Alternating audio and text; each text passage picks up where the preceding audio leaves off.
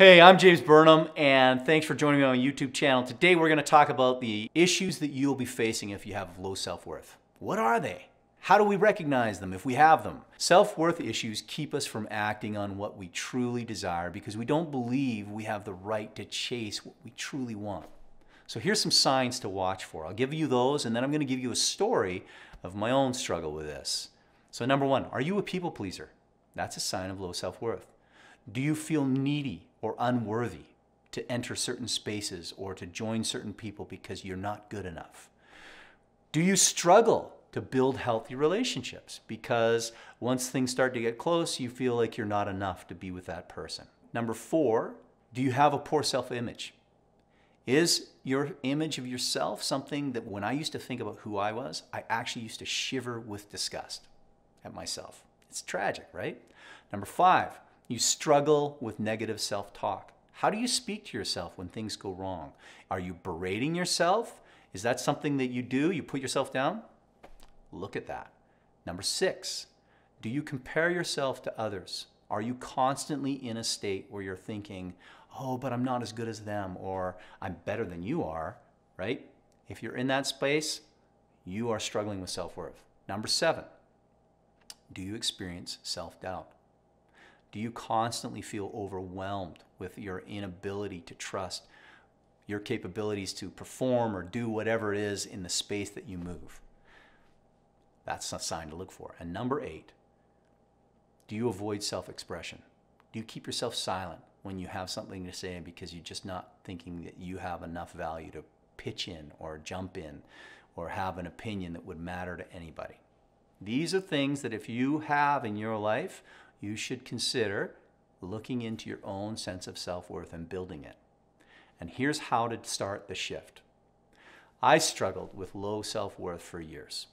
I was a child, a product of child abuse. I was from the age of 4 to 8, really in a difficult situation.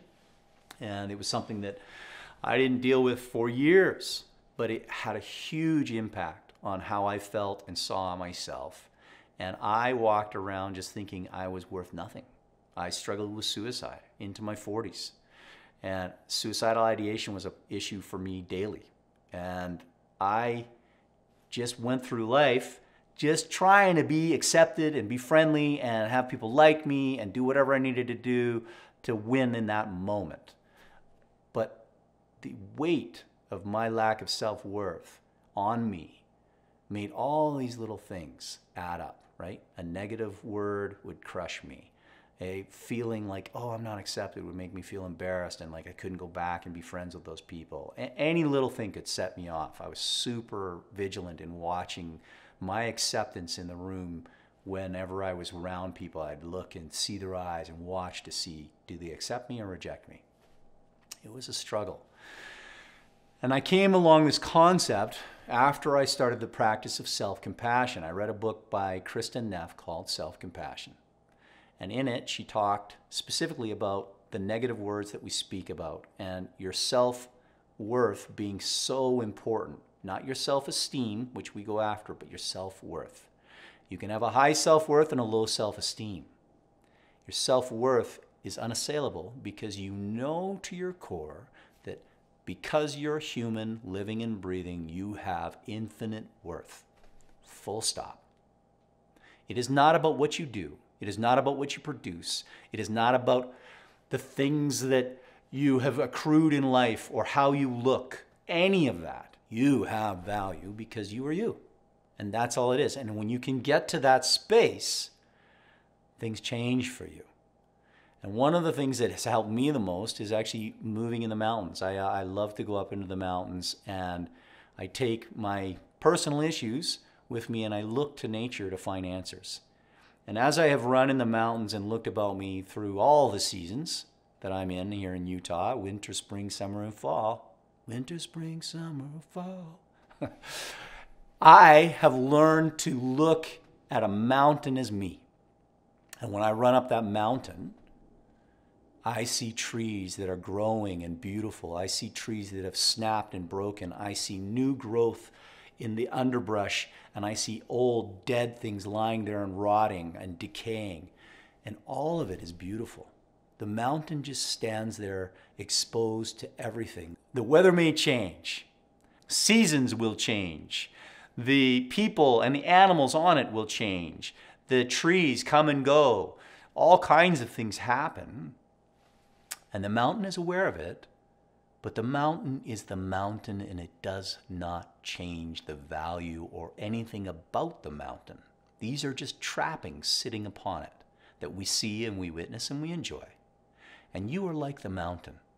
Your life will be full of successes and failures. It'll be full of financial joy and financial struggle. It'll be full of academic joy, whatever it is, right? It's full of as much diversity as you see on a mountain. That is your life. But if you can begin to look at all of the comings and goings as just the general struggle of life, which is actually the joy of life. It is that up and down that makes it worthwhile and fun.